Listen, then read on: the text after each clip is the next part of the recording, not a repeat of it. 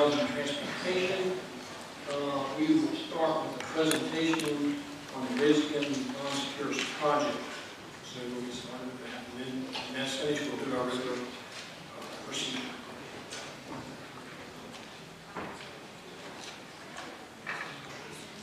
Mr. Chairman, members of the committee, I'm Suzette Denslow, and what I'd like to do is do a very brief overview of the Redskins package, and I know other members of council are going to do this with. And then Byron Marshall will follow me and do an overview of some frequently asked questions so he can provide more information. So what I'd like to point out about, and I know all of you and probably everyone in the room has heard our presentation about the partnership between the city, the Redskins, and Secours. But what I would point out to you is this is an economic development package. It started with looking for training facilities for the Washington Redskins for a summer training camp. And we have parlayed that into a very important economic development package for the city.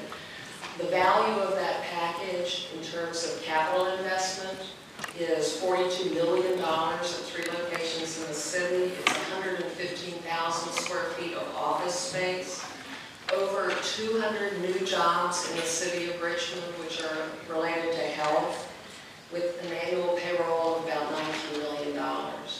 The economic value of the Washington Redskins being here to the community is in the range of $8.5 million a year.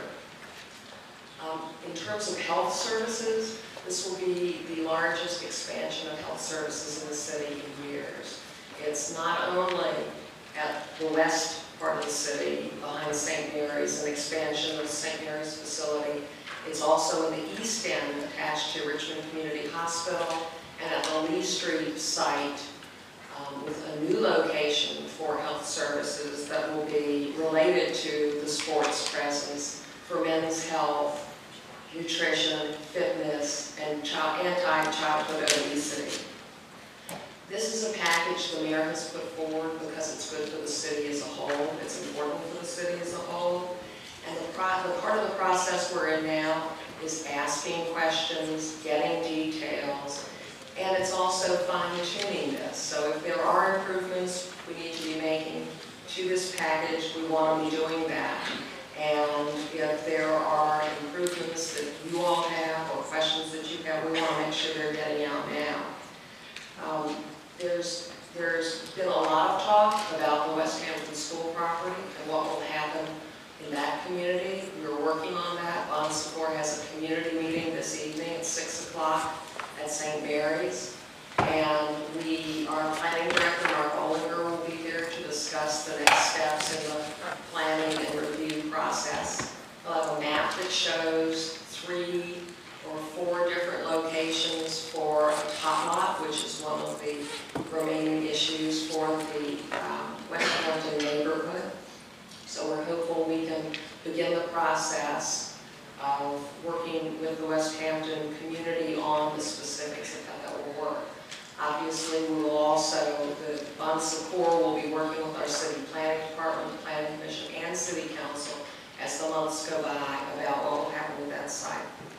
One of the issues that has not come out probably fully is that these sites will pay taxes. At 2 of the sites, there will be direct payment of taxes to the city: real estate, business, professional, occupational license tax, people tax, and business personal property taxes.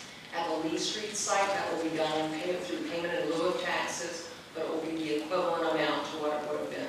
So Secours is paying taxes at all 3 sites, and the estimated value of those taxes is somewhere over $400,000 a year in new tax streams as a result of this proposal. In terms of similar proposals that have taken place, and I'll cite one that the state has done recently in this area, and that's with the Lincoln film. The state did spend money to attract the film to come here, to hire people, to spend money in the community, and now to have Richmond be part of a film that is getting huge acclaim and making a whole lot of money.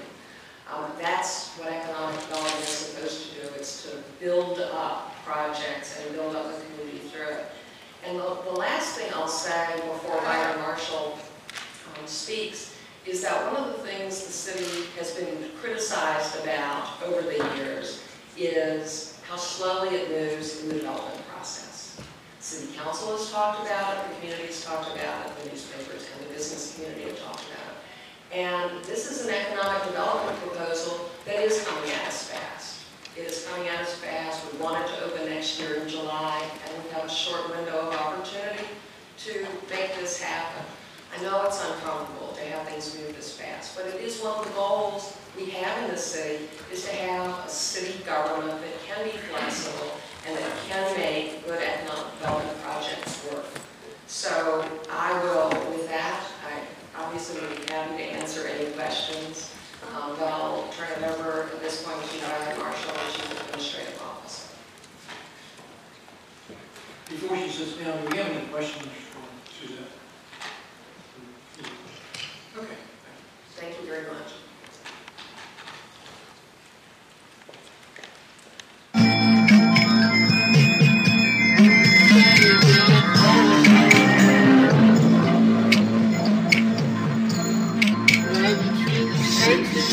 Thank you.